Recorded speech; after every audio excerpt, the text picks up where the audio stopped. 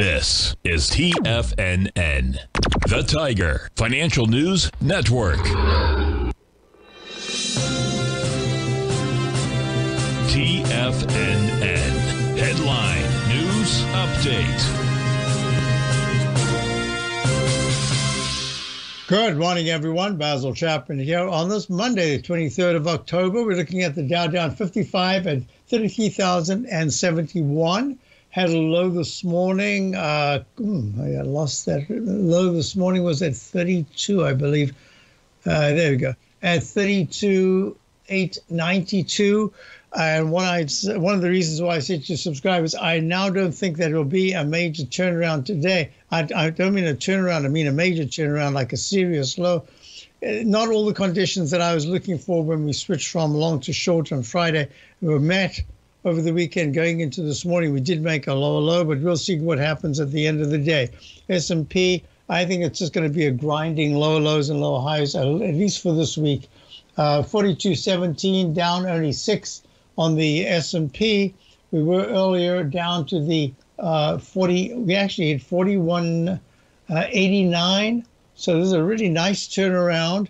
We made a lower low, and look at this. The 9-period moving average in the weekly chart of the Dow, the 9-period moving average in the weekly chart of the S&P, negative. The QQQ are still holding up. Just today, it's the start of the week. We're only 30 minutes into the week. Can't talk about it as if it's closed. But yes, you got your S because the NQ already gave you the S in the 914 weekly chart at the end of the day on Friday.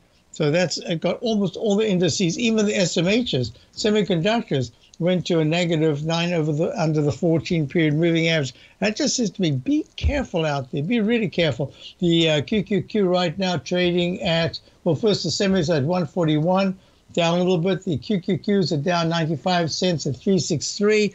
It's 363. Did I say 353? The low of the September low was 351.36, and I think we just nicked it this morning, 351.12. Yes, we did.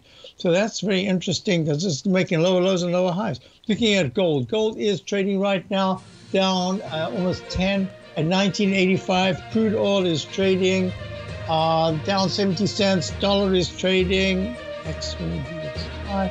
Dollars trading about unchanged, and bonds are down one tick. I'll be back for the Target Technicians Hour. Wow, what a session we've got coming up. Be back in a moment. Basil Chapman, Target Technicians Hour, coming up.